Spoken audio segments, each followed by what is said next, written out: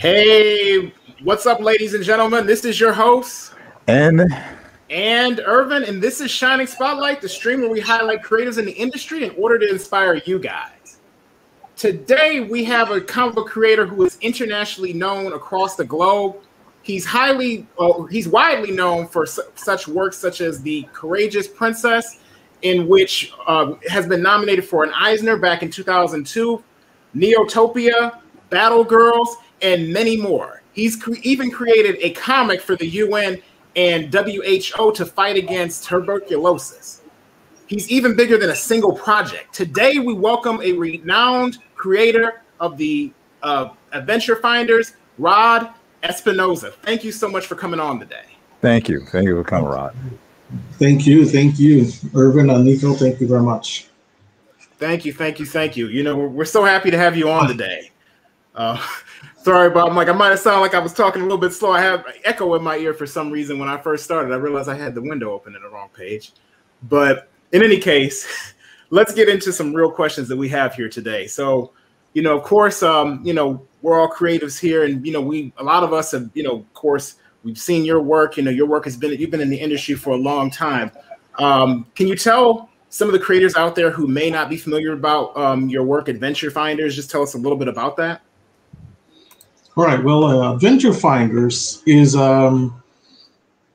if you're familiar with the Dungeons and Dragons and you know all the gaming MMOs, you know the fantasy adventure, you know multiplayer online games that are very popular, like what's called World of Warcraft, things like that.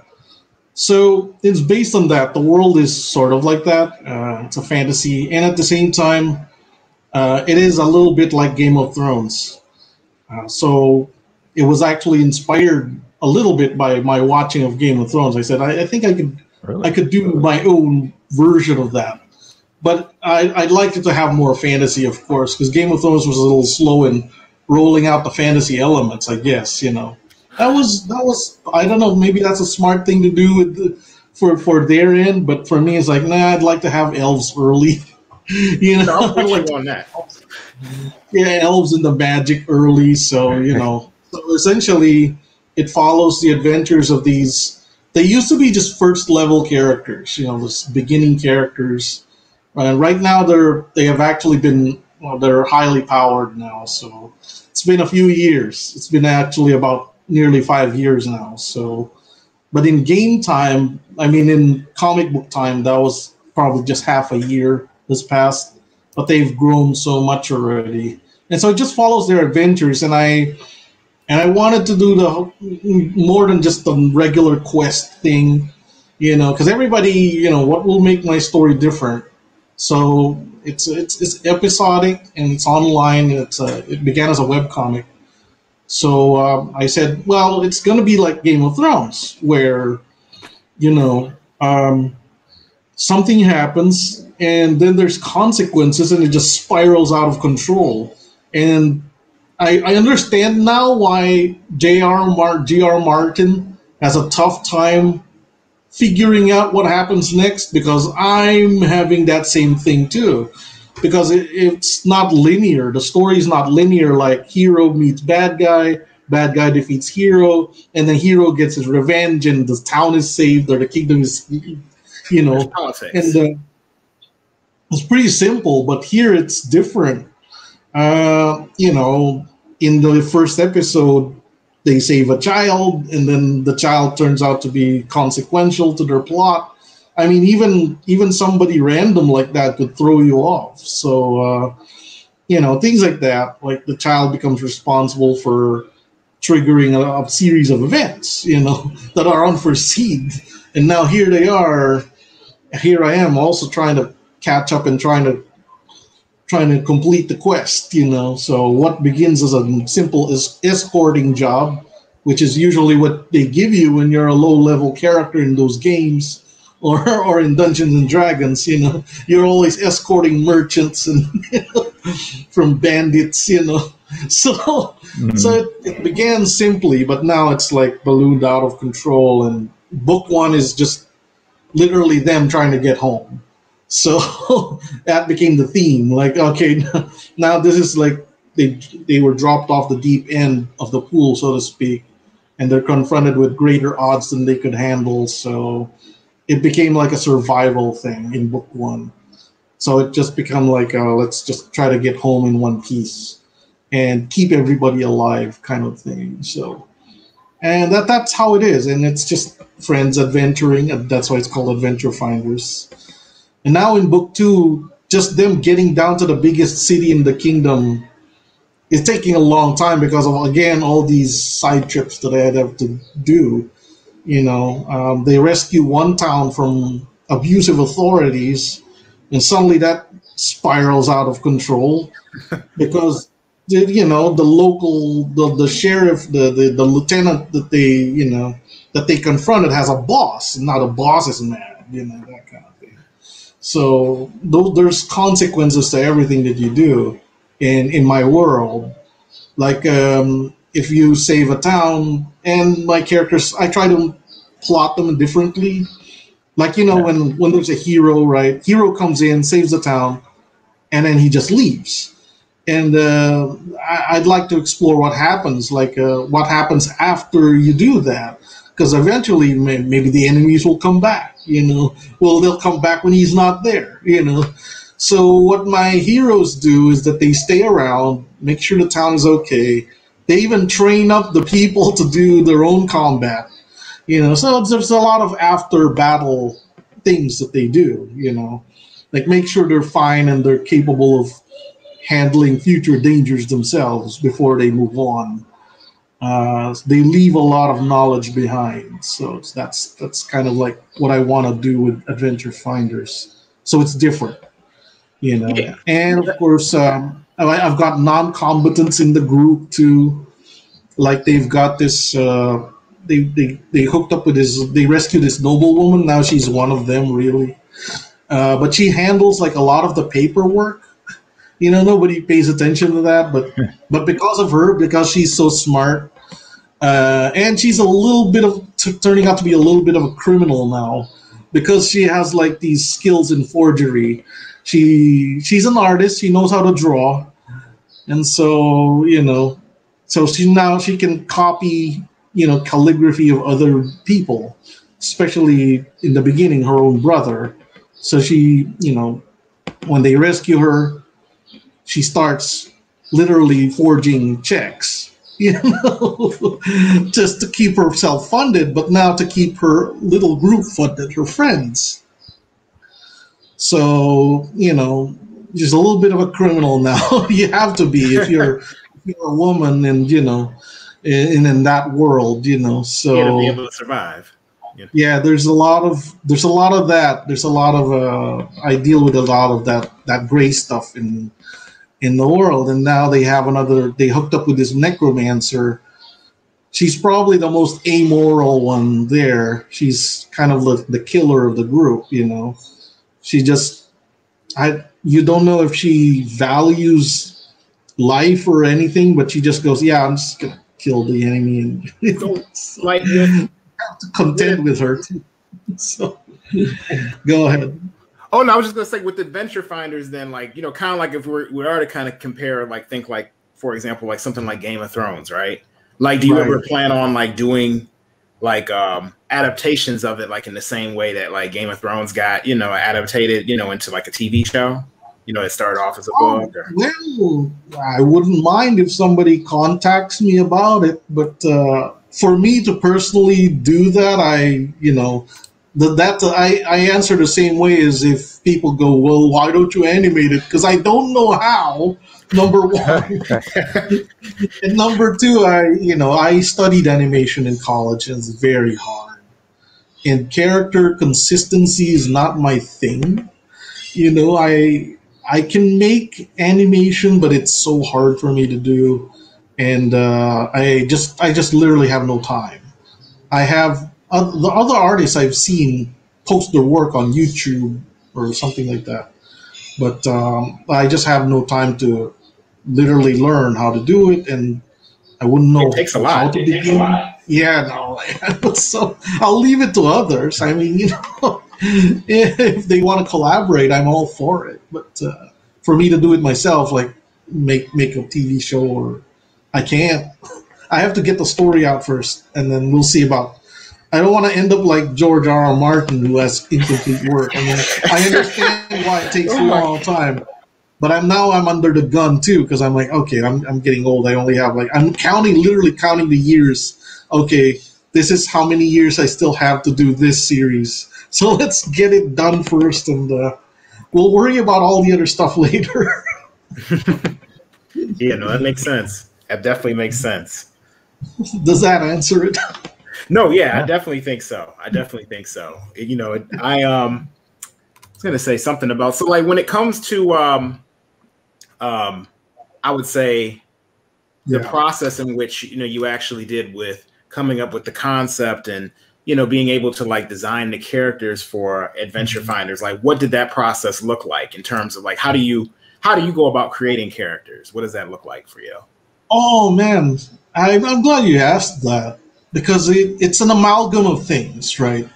So you take inspiration wherever you can. Like I said, the seed for Adventure Finders began because I'm a gamer and I play Dungeons and Dragons live. Now that we can no longer play live Dungeons and Dragons because of the pandemic. Well, if there's some people around here, they do it. Even It's not the same with the. It's not the same with the. What do you call this? With the camera, It's I'm with you. I miss the tabletop. Do you guys do tabletop real quick? I did. I did it back in college. Okay. What? I'm gonna have to try it. I've been told several times, like, oh, you need to try it. And it's like I just haven't done it yet. I'm right. Yeah, it's you should try it. It's fun when people are present. And the online thing, I've watched it, and some people pull it off, but for me, anyway, it got triggered by that. And again, like I said, my watching of Game of Thrones, I said I can do my own series about this. So what inspired Clariette, the blonde girl there, what inspired Clariette's design is actually, oddly enough, when I saw, what do you call that? The Three Musketeers, the Barbie version of that. It's such an obscure direct-to-video thing. I just saw it one day suggested on YouTube. You know how it is. You watch something and suddenly YouTube says, you might like this too. So some YouTube suggested the Three Musketeers because I was researching about classical stories. So I'm like, oh, there's a Barbie version of this? It's actually not bad. So I watched it and I'm like, I should have a character like that.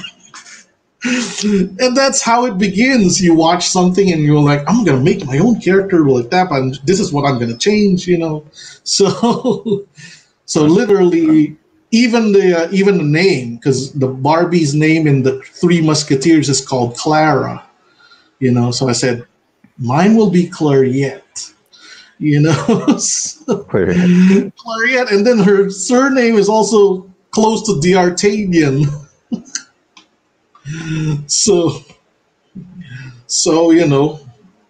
I'm like, all right, I'll just make a name like that. And then I thought, well, how about so there's three archetypes. You got your fighter, the wizard, and the cleric, the healer, the magical healer.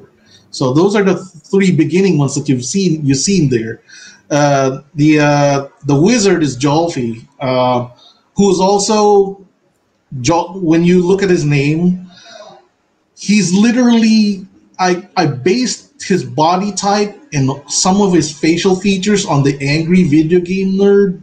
Oh yeah, I used to watch Angry Video Game Nerd all the time. Oh my gosh. Oh my gosh, I used to watch that. I'm like, it would be great to have a wizard that's like the Angry Video Game Nerd. Except I was never able to script in his magic items failing and all that because it's too many pages. I wanted to do him like a humorous person, but never worked. Go ahead. You were saying? Oh no, I was just going to say something briefly about the Angry Video Game Nerd. I was like, it's funny. When I mean, it's been a while since I watched this channel, but I always think about like the ET episode. I was like, I never knew about this, you know? Like, oh my god, yeah. His horror, yeah, the horror, his nightmare scenario. And you remember his name is James Rolfe there? So Jane Rolfe. It's just Jolfie. The wizard's name is Jolfie. Shorten it, I'm gonna put them together. You know, that's how I come up with names too. So there's two characters right there. And then the third one is her name is Anana Popelvenzi.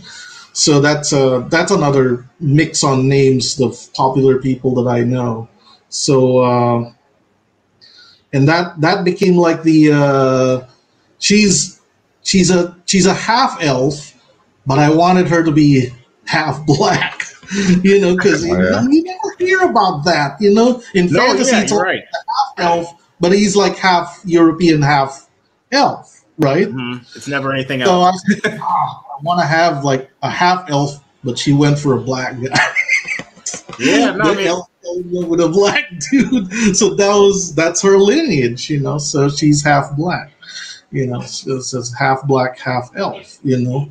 So that's the trio that you see there in the cover. That's why the elf has tan skin, you know. Yeah, and she's kind of like the kind of like a moral compass of the group. Yes, they're in their underclothes there. That's why she's all wearing white. But she usually has a nun habit. That's why she can hide her ears. Because in certain areas of my world, you know, they don't like elves. So that's kind of her, you know, her way of hiding the fact that she's an elf. Because she has this nun habit over her head. And you'll see probably in the other pictures that I sent you. Anyway, that's my trio. So I said as soon as I have that trio, I've got to figure out how to introduce them and all that. So it's been a fun. Yeah. You worked on this with Antarctic Press, correct? I began with Antarctic Press, yeah. It lasted about 5 episodes, 5 issues, 1, 2, 3, 4, 5. Then it got collected, and that was just part of book 1. That's leading up to the fight, you know, the fight that changed it all, you know, because I'm kind of known in comic book circles for my issues-long battles, you know, kind of like Dragon Ball Z in a way, you know. I consume a lot of pages just doing fights, and now I'm in the next fight in book 3, where all of book 3 is a big long battle, you know, because they're in the city now. And again, I take inspiration from Black Hawk Down. I don't know if you've seen that one.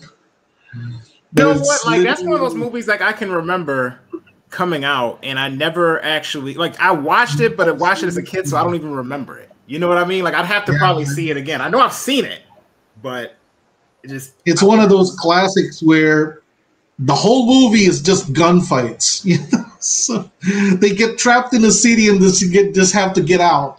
You know? Well, of course, it's real life, but yeah, it's I based it on that. So, and there's a lot of Black Hawk Down references, even in book 1. Because I don't know if you remember the end of Black Hawk Down. They got left behind by the convoy, and they had to run. They had to run away from the angry Somalis. You know, so I'm like, oh my god, that had to be frightening. I have to rewatch that movie. It's funny. Like, I remember my dad and I, like, he got when Blockbuster used to be a thing. You know, got it from Blockbuster. Wow. Yes. And then it's like, yeah, that's all I remember is like putting it in, and then now I'm just like, I don't remember. I just remember us getting it, and I don't remember the movie. Like, but I probably had to be like 8 or 9 or something like that when I looked at it. So I'm like, wow, you guys are young.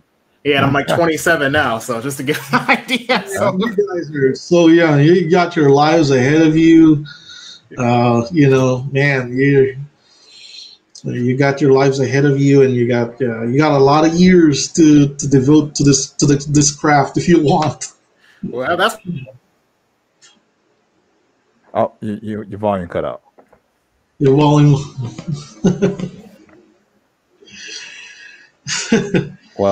Well, he does his thing. Okay, go ahead. Going back to what I was saying before in regards to Antarctic Press. Sure. I was curious, like what more in depth was that process like for the first 5 issues? Just so to give the I guess other professions an insider on what a process is like with a legitimate company with the editorial team and all that. You mean the publication process? Yeah. Yes. Usually, what happens is, I present it to them, right, and because I already have a track record with them, yeah, they'll try whatever I suggest. So first of all, they say, how long is this going to be? Is this going to have a sort of a good ending around episode 5? Because that's kind of like the maximum for miniseries, 5 or 6 episodes. 4 if you can manage it. So if you have a 4-issue miniseries, that's easy to say yes to. That's why I always suggest to people, don't give them like 20 episodes or something like that. Just give them like a 4-issue, 5-issue story arc, so that they can, they can see how the market responds to it. So how the sales are, and then from there, if the sales are good, then have the rest. Have the rest out. But it's good to have it in 4 or 5 episode chunks so that you can collect it in the collected volumes, and that's important too because that's another market that goes into Barnes and Noble, and formerly there used to be Borders. So alas, just like Blockbusters, no more Borders, because behind the scenes, not behind the scenes, Borders is a better order. So we can deal with Borders better. They had a better system. They ordered manga more. They ordered your comics more, and they were the ones who went under. I'm like, what? They were down for the cause. Why do the good guys always have to be the ones that are? Man, Borders were easier to deal with across the board, and they were the ones who had to go under. Damn. So anyway, the collected version is for the Borders and for also comic book shops. Because people love the collected versions, love the graphic novelizations of the series. So if you can get them in 4 or 5 issue story arc chunks, and sadly, Adventure Finders violated that rule, and you can sort of end the series at number 5 there, but it's a hanging ending. It's a cliffhanger. So I see. No, but yeah, go ahead. Oh no, I didn't mean to cut you off. Go ahead. No, I'm just saying that the editorial process of that is mostly it's spellings and all that, or sometimes they'll ask you like, are you sure this is where you want to go with this character? Because it might be, they also advise you like, this might be controversial, just so you know, that kind of stuff. So sometimes that happens. So when you have the controversial materials like that, like, have you ever had a situation where they're like, we really don't want to push this, and you're just like, no, I'm going to put this out. I don't care if you guys run it or not. I'm going to put it here or there. Like, have you ever had like any kind of like creative dispute that you've ever had to have, over any messages and works? Or well, it wasn't much of a dispute. I knew it.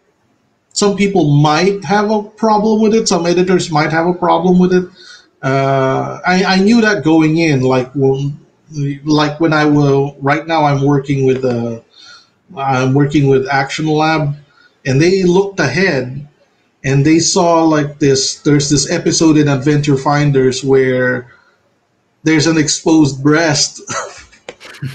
And they said they're not comfortable releasing. I said, fine, don't worry about it. And literally, the only time you see a breast in Adventure Finders is, oddly enough, when somebody's breastfeeding babies. That was the only thing. And that was too much for them. That's right. funny. So I just said, yeah, no worries. Just you can not include the scene if you want, So I'm pretty easy with that kind of stuff. I was okay, you know. That, and then of course if somebody's gonna publish book 2 now, there's gonna be another breast scene there. It's the same character. The only thing is now it's after they've had sex, so to speak. I don't show the act itself, but there's just them relaxing in bed and her spread out, and you know, with like 2 guys on her either side, you know. Yeah, nothing. Basically, it's not like it's, you know, going full Game of Thrones with it, you know. Yeah, no. It's just all of them have nipples, like the guys, the 2 guys, her and the and oddly enough, the furry beast. So some people might have some, you know, problems with that too. There's a community for that. Some kind of you know, 4chan related something there. You'll have a fan base with that. Yeah. Yeah, I know, like the furries, you know, like that they're gonna go for that, but you know, it's just for me that's the society of that they landed in, you know, because they just came back in Adventure Finders. They just came back from the Rivendell experience, you know, because I said I gotta have my own Rivendell again. Take inspiration from Lord of the Rings. I said I gotta have my own Rivendell, except my Galadriel is gonna be this generous host who's gonna be a little touchy feely with her guests, you know. So my own version of Galadriel is this, you know, sensuous woman, you know, that she kind of like takes special interest in her guests. So yeah, and they have the elf quest orgy, so to speak. But you know, you don't see anything. Yeah, a lot of it's just implied. But yeah, they have their, you know, it's like the elves took advantage of the hobbits in the Lord of the Rings, except the Indians don't show that. But I'm like, I gotta have that in my world, you know, full experience. You know? Just like I wanted to have like remember that Wonder Woman experience, Wonder Woman moment when she and Steve got it on. So I'm like, yeah, just get it over and it's done. You know, that was beautifully filmed. So I'm like, I gotta have. Oh, you talking about you talking about Wonder Woman 1984, like that movie? You talking about that, or you talking about the first one? Oh no, the first one. The first Wonder Woman with Steve. Oh yeah, yeah. I don't know if they can get the first one. That was beautiful filmed. We're like, it's the middle of a war. It's just, you know, we like each other and that's it.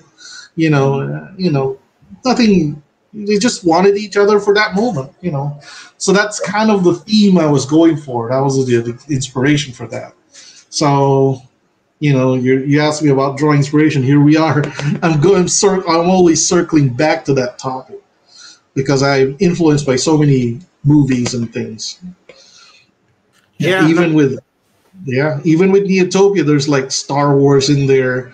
You wouldn't know, but if I pointed it out to you, you would go, "Oh yeah, that's when they ran to the Millennium Falcon while they were being shot at."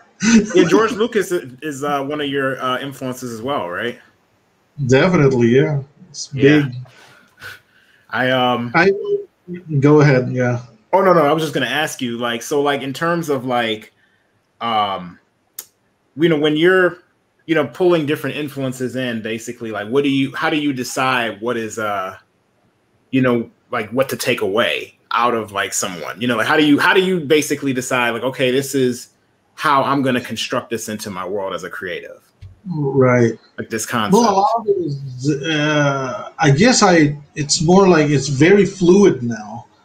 I don't usually copy stories like every piece of it. So I take fragments from movies and comic books and manga and anime that I watch, and I'm like, I kind of like this scene. I think it'll work. Or sometimes I just use the camera angle that they use, you know, because I go, well, I like that shot when they presented the hero and he turned around, and you know, I love that. Just that one, that little segment. So I said, okay, I'm going to take that and introduce my hero that way too. You know. See, I like the fact that you said that because I feel like a lot of times, like you have some creators, like especially like in what a lot of people call like the OEL manga community, like original English language manga, that will like nowadays, I'm gonna say like some of the newer creators, you know, Sure. a lot of us may not that we don't have different influences, but we'll like basically see something that we like, and some of us, instead of pulling inspiration like in the way that you do, we might just almost make a fan fiction out of what we like. So I like the fact that you pull from different places. That's the way that people should be doing it. But a lot of times people don't do that. They just like, I like this, let me just change it up, you know, and just change the name and just keep it the same. Right. Yeah. Well, sometimes that happens. Like early on in my career, the Prince of Heroes, the sci-fi series that I released, literally used to be a ripoff of Star Wars. I mean, and it changed over time. Now, you know, I added elements of kung fu to it. You know, I said I gotta have like martial arts. I gotta have swords in it, like a Chinese kung fu movie, and that's when you start blending things into the soup that you're making. You know, you add more ingredients to it, so people. But you know, you can see you can look at any of my books, and I can tell you where I got certain scenes. You know, I mean, you can draw inspiration from anywhere, like even The Godfather. You know, Yeah. Even certain lines. Sometimes it's just lines of certain characters. I'm like, I like that line. Yeah. I gotta. You know, especially this recent one where Asagog is given this advanced automatic bolt spitter, which is literally just a rifle. Really, I mean, I have a fancy name for it, but it's literally an advanced rail gun. You know, he describes it as, oh, the little bolt doesn't even touch the barrel while it exits the muzzle, kind of thing. So literally, that's a magnetic rail gun, but I don't term it that way. So, and then he goes, "I'll put this to good use," which is what NPCs say in video games, like especially in Diablo. I'll put this to good use when you give them weapons. You know, so and so I got to use that line. So there's a lot that you just pick whatever you want from different, you know, genres, and if it fits, then yeah, because you know some lines are iconic and memorable that way. So I just go, yeah, sure. If it suits the scene, you might as well, you know. You know what I don't like is just copying everything scene by scene. Now you're like, I want to do that. So Exactly. I'm very aware of that. So I try not to do it. But I can usually tell. So when people are doing that or just making their own, you know, and it's the same with every other video game. You want to play a video game, you go, oh, this is a copy of this. They copied these scenes from that game or something, you know, or if they're making something totally new. That's actually an interesting topic you bring up, because one of the thoughts, you know, especially with talks with our prior guests on the show, is the notion of originality within this industry, especially in the OEO community. Actually, before we get into to move into that topic, there is something I want to bring up really quick, just for everybody who's watching. So we're just going to take a quick, well, not a break, but it's a quick moment, just to do a brief mention. So for those of you guys out there who are into podcasts, I definitely.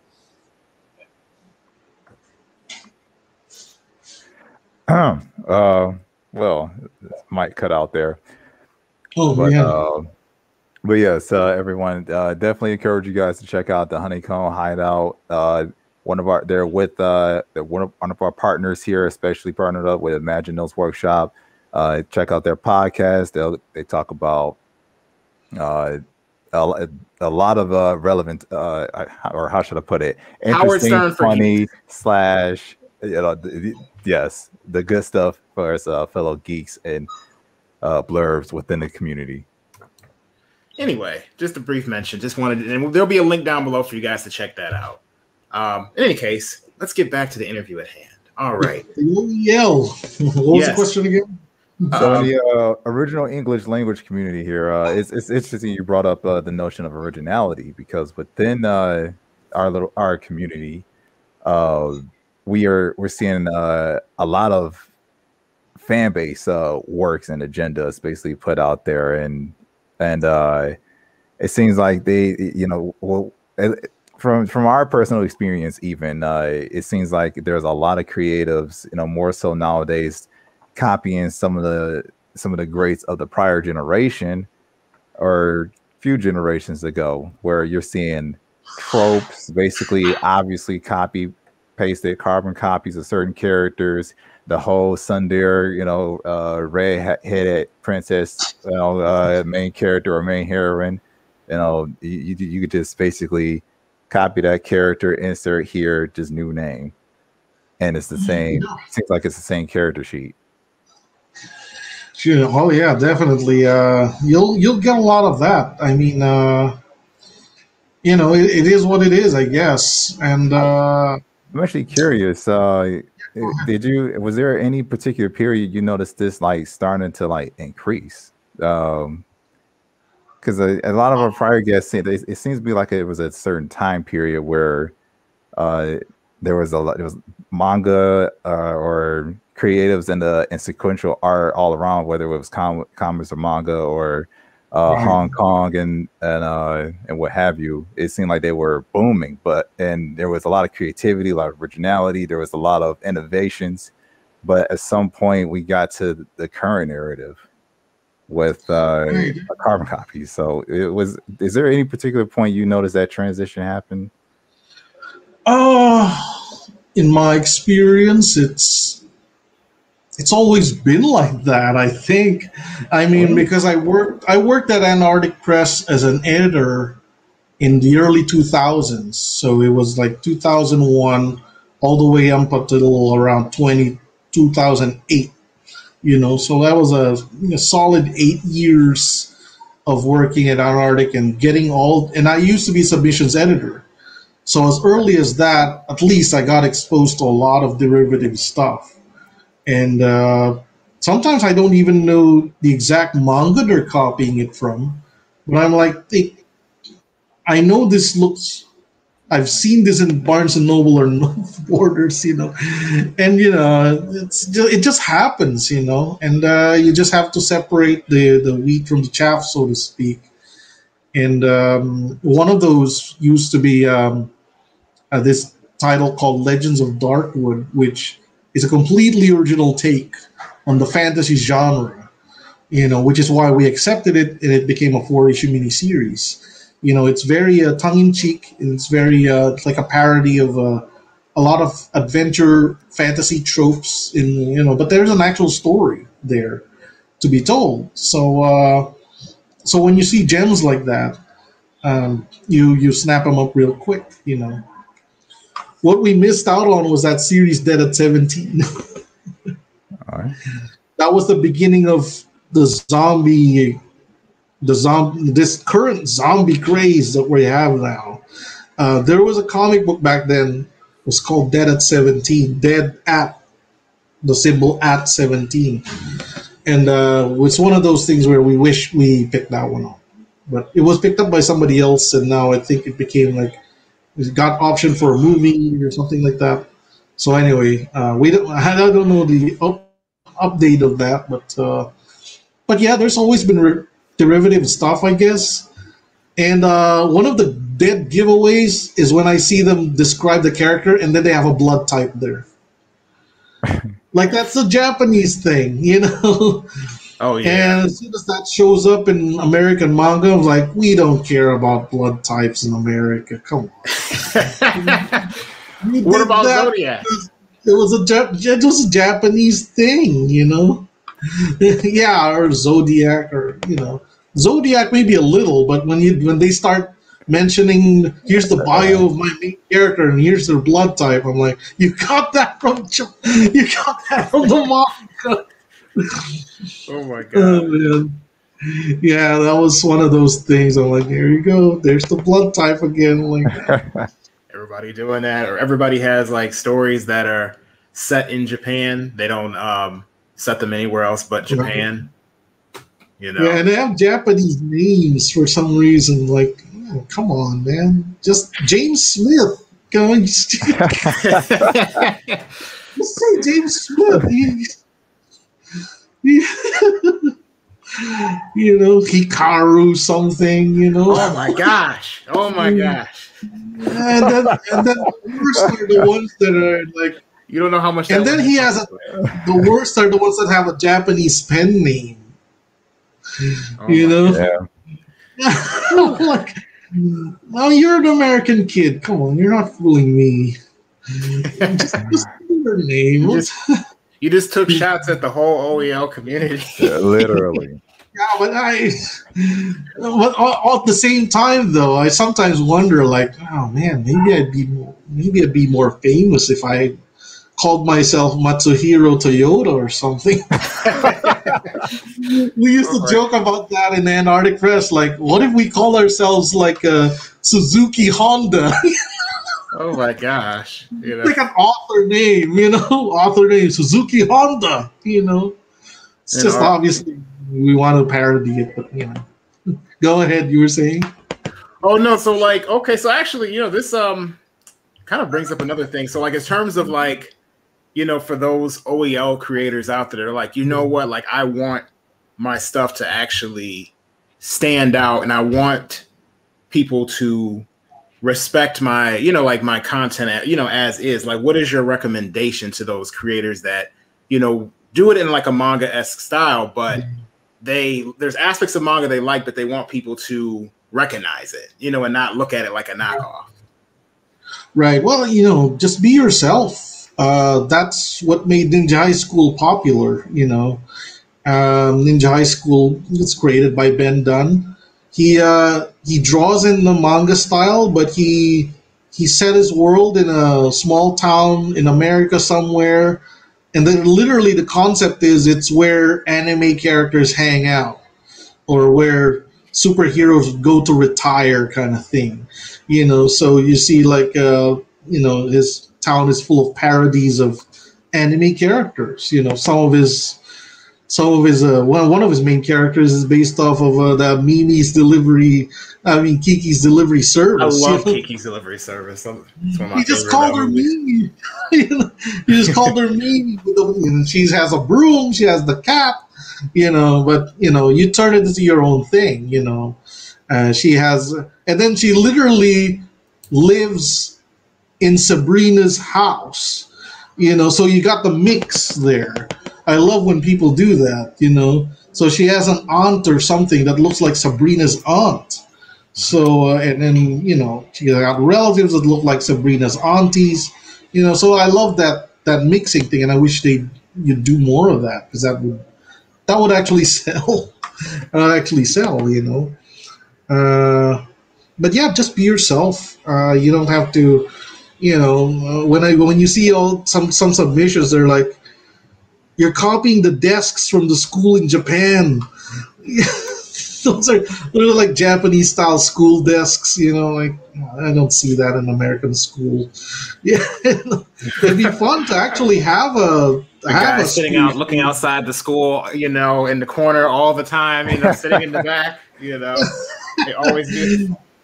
It's like experience. They're like, no, I've seen it in anime. Yeah. Yeah, you've seen it in anime a lot, and it's fine. It's fine if you copy like the skinny guy with the long hair, androgynous look. I mean, it's fine if you copy that style, but make something unique out of it. Like, make it your own.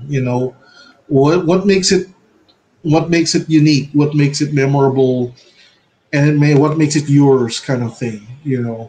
Like I said, you can just mix the elements together. You don't have to literally copy one movie or one series. Even in fact, that's what Ben did with Ninja High School. He had elements of Indiana Jones in there.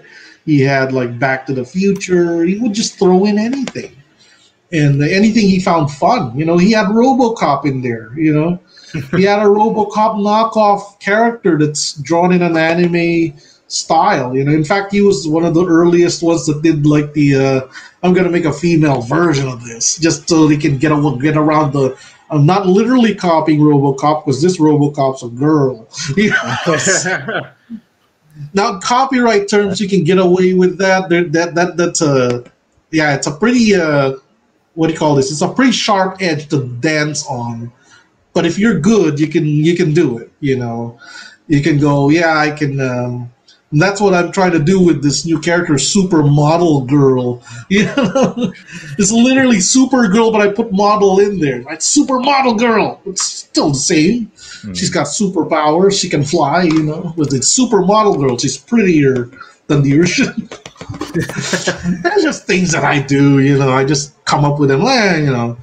And that's the thing. You just have to keep coming up with these characters, because a lot of the characters that we come up with may not work at all. You know, I mean, in my own life, you know, there's only one character that really sells well. It's the Courageous Princess, and I gotta tell you, man, 20 years doing this, I was getting a little worried that I may not succeed. You know. Oh. So, the Courageous Princess is the one character that persevered sold well. Yeah, ever since the beginning, it keeps selling. So, I'm glad that I have that one book that sells no matter what. So, again, I came up with 1,000 characters, and that's the one that hit. So that's my advice to creators: come up with as many characters as you can, because one of them is gonna hit. You know, we can't all be like the Beatles where all the songs are hits, you know. Well, I mean, sometimes you've even done stuff like on a grand scale, like, you know, as we said earlier, you know, you did a comic for the UN. Like, that to me is huge right there. Where I'm thinking like, wow, like literally where they're like, yeah, like you did a contest and you got in and basically, you know, you're fighting, you know, on the humanitarian level. You know, that's huge to me, you know, because I mean, especially as like writers, we all want something to say, right? So I agree. And I'm very proud of that one.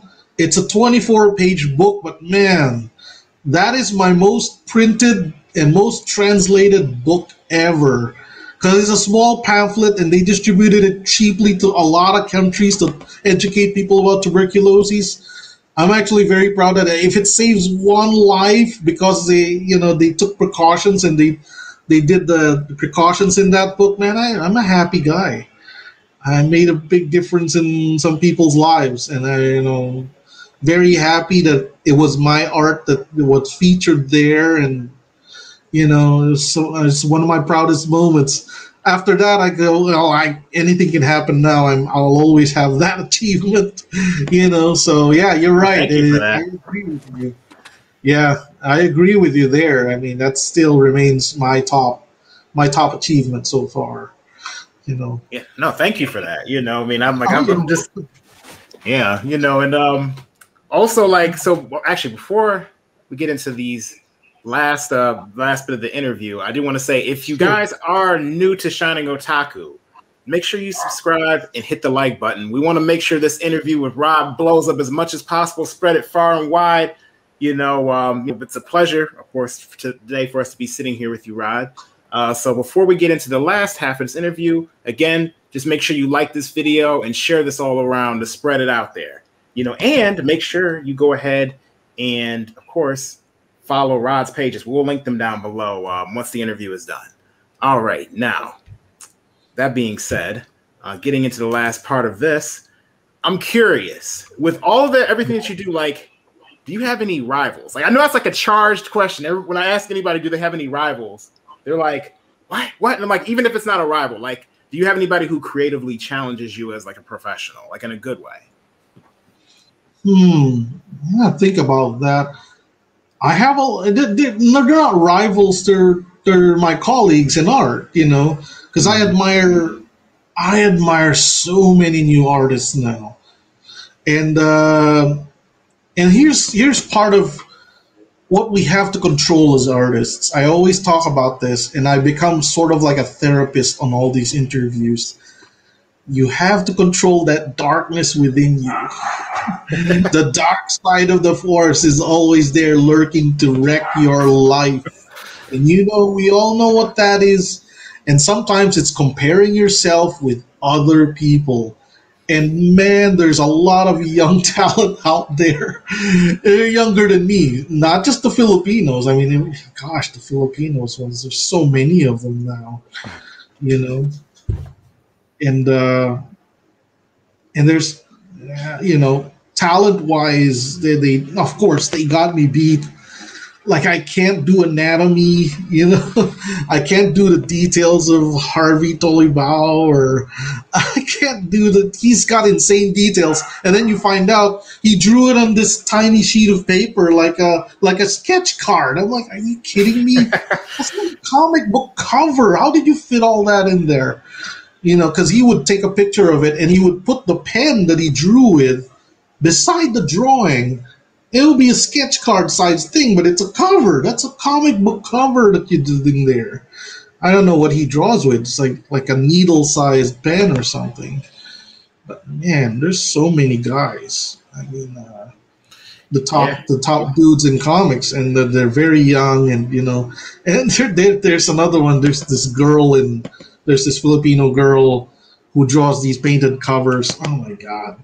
I think there's already two of them. So then they're in their 20s, and you're like, if you allow that to rule your life, I mean, you'd get sad, and you'd get depressed. It's hot. There's a lot of talent out there, and then the thing is, you're just in the contest with yourself. That's what I always try to remind myself. Early on when I was younger, I used to get bothered by all this. Like, he's better. He got a movie deal just like that. Especially in Anarchic Press, I was in contact with a lot of people behind the scenes. Because when you work for a publisher, who's getting all the sweet deals and all the scoops and all the, way before Mark Millar sold his entire run, we knew he was already selling that. We've known that for a while, and all these guys getting these deals. I'm like, why am I not getting them? So everybody. So you end up comparing yourself, and I thought that was I've learned through the years to be more of a Zen kind of person. You just let it go, and you're in a race only against yourself. If you're better than yourself last year, if you've improved, then that's a good thing. Don't compare yourself to Carlo Pagulayan, or those guys are the top tier. Of course, I admire them, and but if you endlessly compare yourself to guys like that, you'll get sad and you won't get anything done. So these days I just go, well, you did a good job here. This is a good page. This is a good series, and every now and then, Facebook has been good to me like that. Like, it reminds me, like, Adventure Finders is 5 years old. Oh, wow. Thanks, Facebook. You reminded me that I've done a lot of pages of this series already. And the time just went so fast. And at the same time, I've been able to do other things, like side projects, other people's characters, like 2021. My theme right now is doing other people's characters. So if you look at my Facebook timeline, I've done covers for Second Sight LLC, I've done, pinups for other companies. So, and individuals that just like to commission me for their characters. Like, I'd like you to do my character this way. I said, sure, yeah, just send it in. Be more than happy to help you. So, just helping other people with their characters, and all expanding my horizons. I said I need my horizons to expand again because it's the pandemic. I've been too comfortable in my cave the last year, so I said, yeah, it's time to go out again and meet new people. So yeah, you're just competing against yourself, and always remember that just be your own best advocate. Nobody will. And it's hard for me because I come from an Asian background, so we're not big on like inflating our own ego and putting ourselves out there. We're more like, the work will speak to itself kind of thing. Yeah, I think that's there's good aspects of that, though, to be honest with you, because I'm like, I feel like over like for example, like in like the States, everybody wants to inflate their own ego and everything like that, and sometimes it comes at the expense of like people around them. Like it's always like just like like I did it myself rather than let's do it as a team, and succeed. Right. Oh yeah, that's true too. I mean, there's aspects of both. these days I just try to promote my work either anonymously. I just go try this without mentioning anything like I made it or anything. I just say, oh, this series is interesting. You might like it, you know. Or in the case of my own self-made game board, it's called Adventure Kingdom, and then I go, this is Adventure Kingdom. You should try it if you like these games. That kind of thing. That's how I promote my own board game. You know, so does that answer your question, or do you need more elaboration on that? Or I know. I mean, that's fine for me. I mean, I think that makes sense. You know, I mean, I don't know, Nico, did you have any, you know, I don't know if it was enough for you, but I'm like, it was enough for me. but that makes sense. Before I get to the last two questions, let me just go ahead and sure. We haven't addressed anything in that comment. So peace, brothers. Hey, Ray Hama, thank you for showing up. Peace, dude. Elite Ace, you already know what it is. Thank you to Elite Ace. Yeah. Soul Providers, salute. All right. Thank you. All right. Just wanted to make sure. There's a lot of talent out there. You guys just keep creating your work. That's all I can say is just create your work and be joyful in it. You know, I've experienced the highs and lows. I mean, I lived in my car, so like, that's how far I would go for comics. I can say that now. So when I was doing that, I'm like, should I just live in my car to save money? And I said, yeah, why not? So, it's crazy, but, you know, I wouldn't suggest, you know, if you like it, because I made it sound appealing to myself. That's how I sold myself on the idea. Because I got into this RV group, I joined this RV club, and I'm like, I can do this. I can live in my vehicle. All I got to do is buy an E354 van. It's a huge van. So I'm like, I took out all the seats. So it's a 15-passenger van. I took out all the seats. And I'm like, here's going to be the bed here. I just copied whatever people were doing on YouTube. And I'm like, yeah, thank the internet. You know, there's a community for this. And this used to be with Americans who have trouble with housing, you know, like, and my thing was that I just wanted to save money and stretch out my budget. I said I could live for maybe 6 months in an apartment or a year and a half or two in a van. That's how far I thought.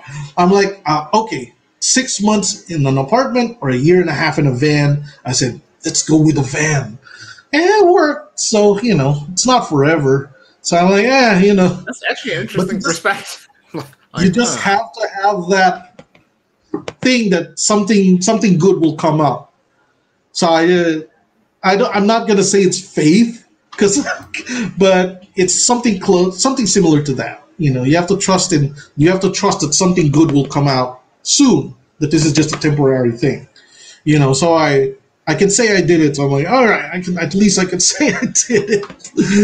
But it wasn't unpleasant or anything. I actually slept really well in my van because literally it was the first house that was fully paid for. I mean, I owed nothing on that van. My own bed was in it, so of course I slept in it because I moved my own futon in there. The futon that used to be in my apartment, I just moved the whole thing in there. And so it's the same foam, the same everything.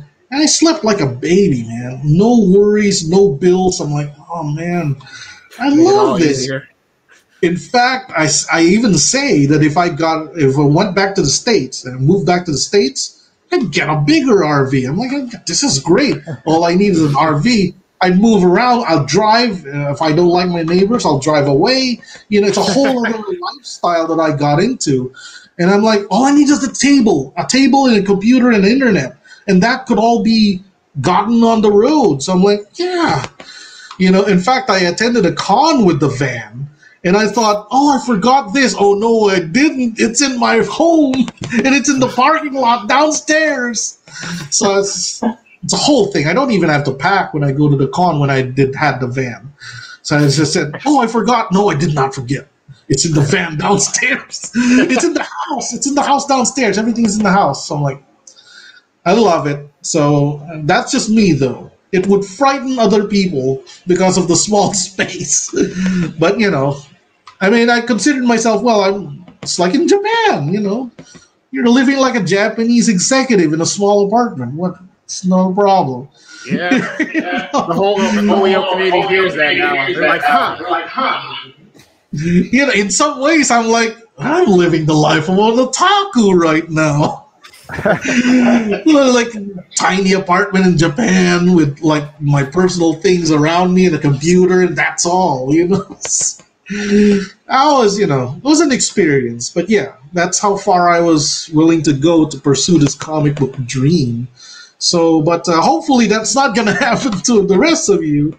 So, just keep doing your work. Just enjoy.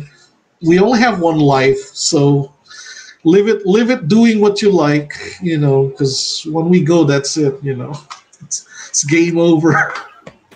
So I have to ask, like, this is like our final question that we ask. It's like the question that we ask everybody. So, of course, it's going to be a little bit different for you because you're already further into you're a veteran, you're further into your career and everything, but what is your end game?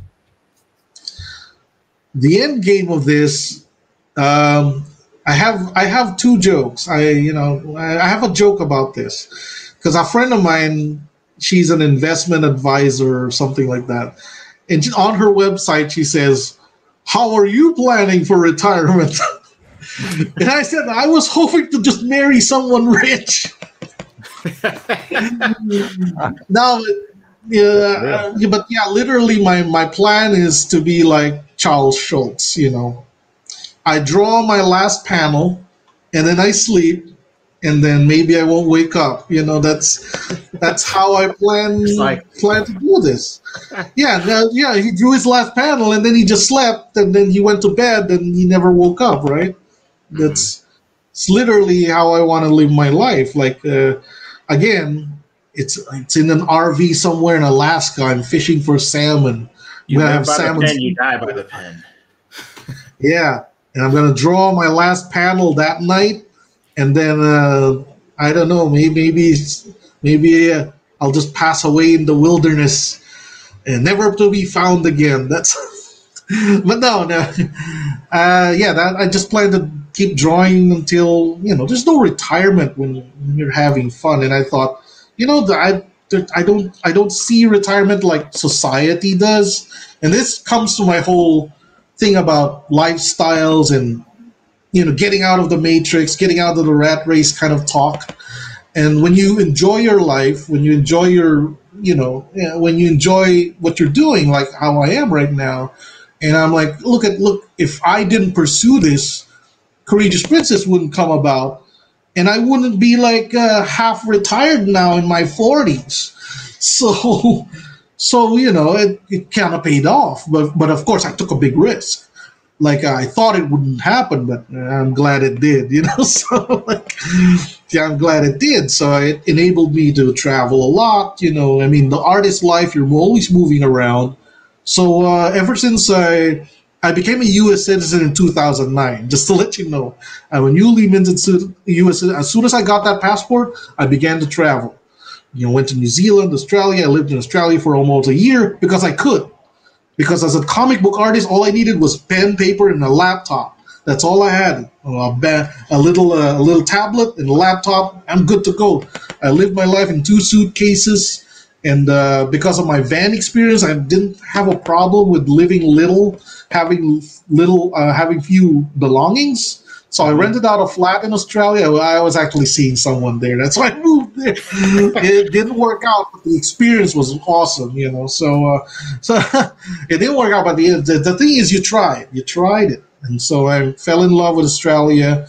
I did my comics there, literally just moved places, So now I'm like, because of the pandemic, I haven't flown anywhere.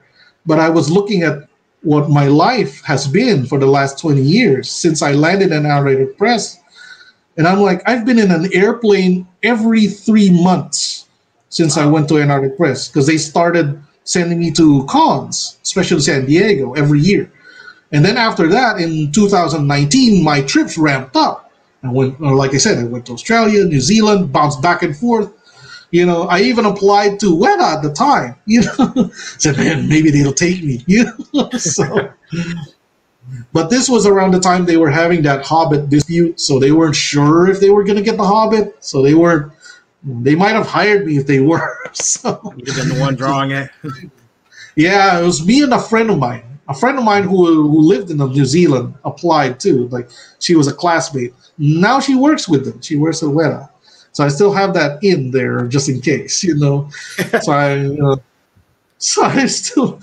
So because of the Courageous Princess, you know, I got to know the guy that owns Weta too because of that book, you know. So that book has opened so many doors for me, and because I persevered and did that book, you know, I finished it in 2015, so you can see how recent that was.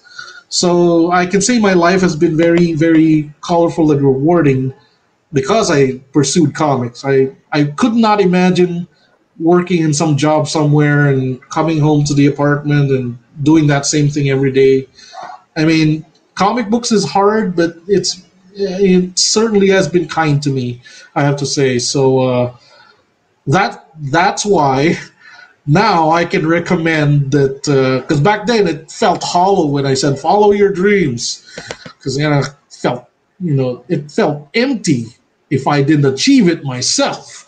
You know, so now I can say that, yeah, follow your dreams, and you might even make, you know, be more. I'm like my success is not. I'm not a millionaire. Like I said, it's hard to compare yourself with others. Yeah, it's hard to compare yourself with others. But see, I'm happy with what I have. I'm able to travel. I'm able to do what I want. You know,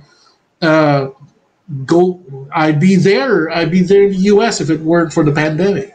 You know, in fact, we already had tickets in May of 2020, just canceled it because of the pandemic, you know. Yeah, and I was supposed to stay there for a while, go to Australia again, you know. I've collected all these railway pass cards because of all my travels, and that's all possible because of my comic book life. And I didn't spend a lot, so that's another thing, you know. You just have to be frugal in your life. You don't have to buy a lot of things, you know. And in fact, things hold you back, as I've found out later, you know, because you can't travel often if you're laden down with a lot of material things at home. You're worried about, somebody might steal my sound system while I'm gone or something, you know. So I've tried to buy small items now, you know, and that continues on now, even though I live in a house. I still don't buy a lot of big objects because I'm like, I might live in Australia again for a year, then what, you know? Mm-hmm. So I'm very reluctant to buy a lot of expensive big objects that I can't bring with me. And so I keep my lifestyle like this, you know. I'm always ready and always on the go, you know, because that's kind of like the life that I like now.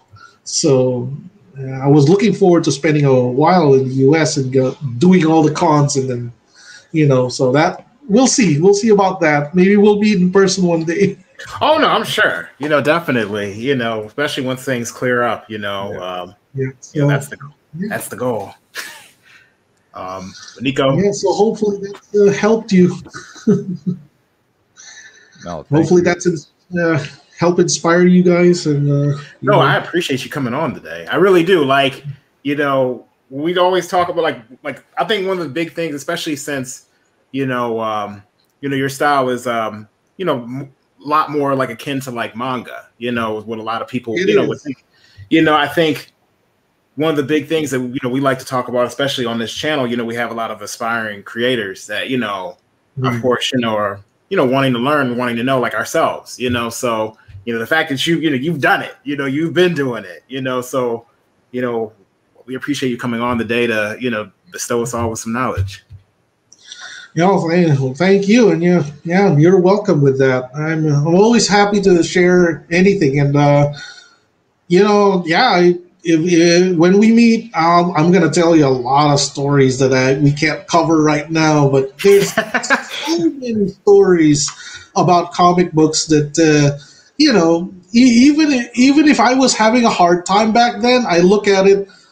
I guess it was again it's the attitude that you come with it. Because if you complain like, this is so hard kind of thing, you're gonna defeat yourself right out the gate. And even when I was an Arctic Press, I was just literally I'm a guy carrying boxes, really. I saw that as, I'm getting a free workout. I actually was stronger back then. Now, like, I kind of miss that. I'm like, I wish I was carrying boxes again. Because I'm like, we carried so many boxes that I was really fit. So I appreciated the cardio workout that provided. So there's always a plus side. So many things. So I've learned a lot of things in publishing and a lot of things in comics that are invaluable. And the people I've met along the way, they're very nice people. I mean, even the guys that copy other people's manga, usually they're pleasant people in real life. They just mean well. They just don't know how to create their own stuff yet. That's how I see it. Eventually they'll find their voice, if they persist. So, yeah, as long as they don't stop. Yeah.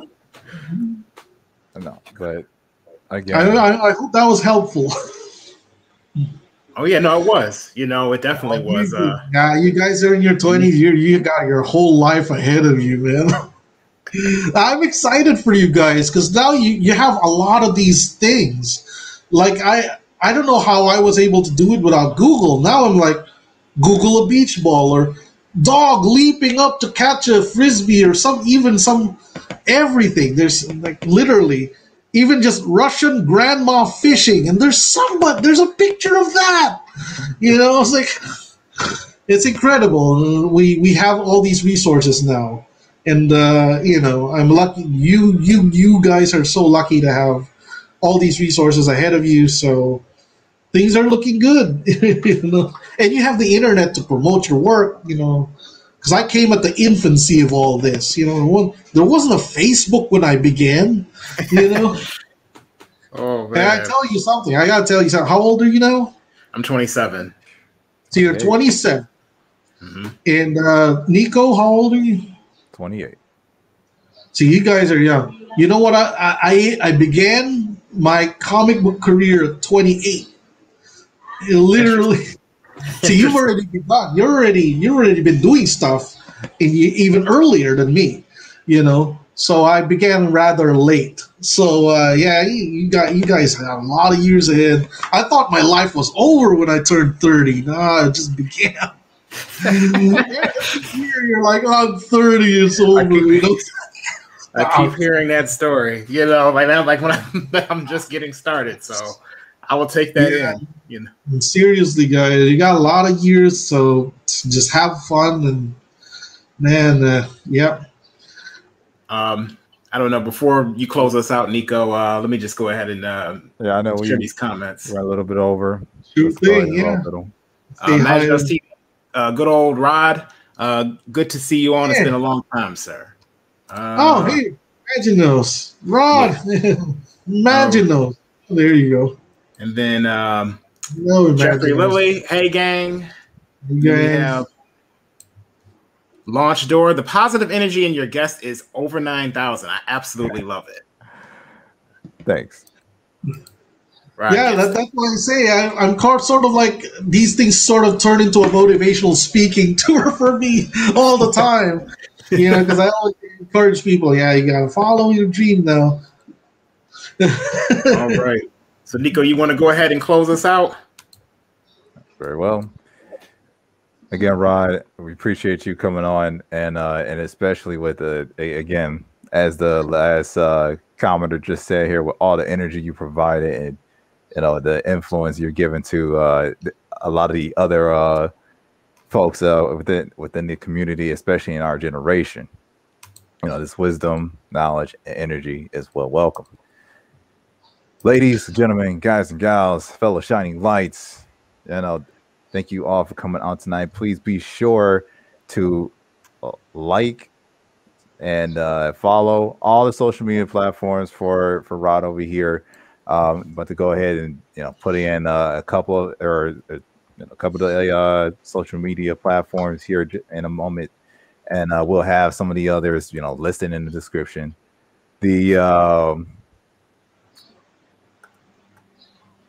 no, there it is, right there. Patreon, Facebook, and about to throw out the Twitter right now. And of course, be sure to like, subscribe, share.